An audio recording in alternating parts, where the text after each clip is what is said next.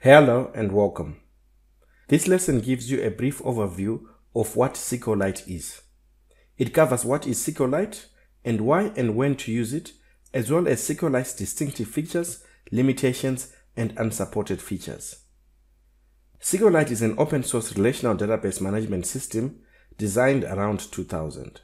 The light in SQLite means lightweight in terms of setup, database administration, and the required resources to run it. The following are the noticeable features of SQLite: self-contained, serverless, zero configuration, and transactional. SQLite is self-contained, which means that it requires minimum support from the operating system or an external library. This makes SQLite usable in many environments, especially in mobile devices like Android phones, iPhones, game consoles, etc. SQLite is serverless. This means that it does not require the client-server architecture to operate.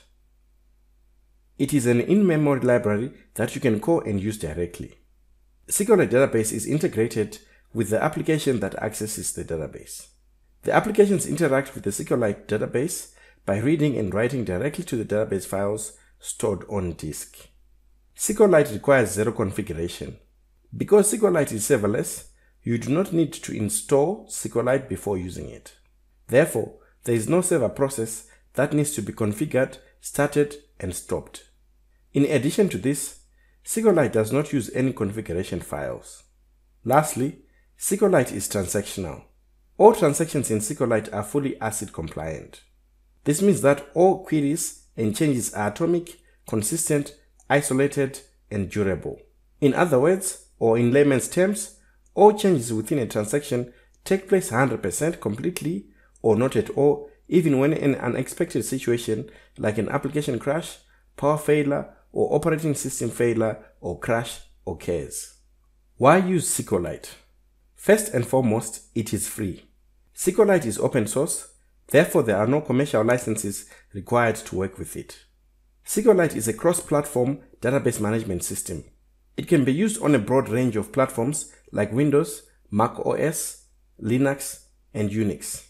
It can also be used on a lot of embedded operating systems like Symbian, Windows CE, and Android. SQLite offers an efficient way of storing data. The length of the columns is variable and is not fixed, so SQLite will only allocate space that a field needs. For example, if you have a varchar 200 column and you put a 10 characters length value on it, then SQLite will only allocate 10 character space for that value and not the whole 200 space. A broad range of SQLite APIs. SQLite provides APIs for a broad range of programming languages. For example, .NET languages, that is Visual Basic, C#, PHP, Java, Objective-C, Python, and a lot of other programming languages. SQLite is very flexible. SQLite variables are dynamically typed, meaning that the type of the variable is not determined until it is assigned a value, and not defined at the time of declaration. Insert on conflict replace statement. With this statement, you can tell SQLite to try to do an insert on a table, and if it found rows with the same primary keys, then update them with the values from the inserted values. With SQLite, you can work with multiple databases on the same session at the same time. Just attach those databases and then you can access all the database's objects, that is, tables, views, etc. at the same time. We are now just going to talk briefly on when to use SQLite.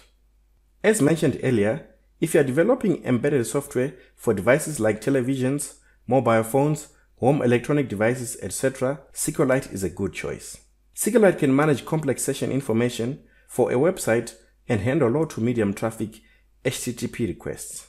When you need a database system for learning and training purposes, SQLite is a good fit.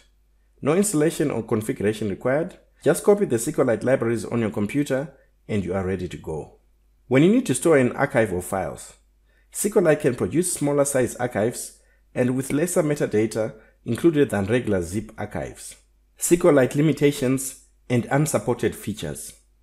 The following are the list of unsupported features and limitations in SQLite: right outer join and full outer join, outer table statement, views, grant and revoke commands, triggers.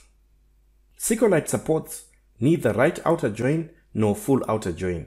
It only supports the left outer join. Limitations in outer table statement. With the outer table statement in SQLite, you can only add a column or rename a table. We will see this in the following tutorials. However, you can do the following: alter a column, drop a column, add a constraint. Views are read-only. You can write, insert, delete, or update statements into the view. However, you can create a trigger on a view and do the insert, delete, or update statements into it. Grant and revoke commands are not implemented in SQLite. There are only normal file access permissions implemented in SQLite.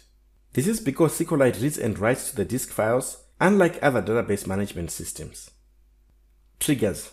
As we will see in the upcoming tutorials, SQLite only supports for each row triggers, and it doesn't support for each statement triggers. Recap. This lesson gave us an overview of what SQLite is. It covered why and when to use SQLite, as well as its distinctive features, limitations, and unsupported features.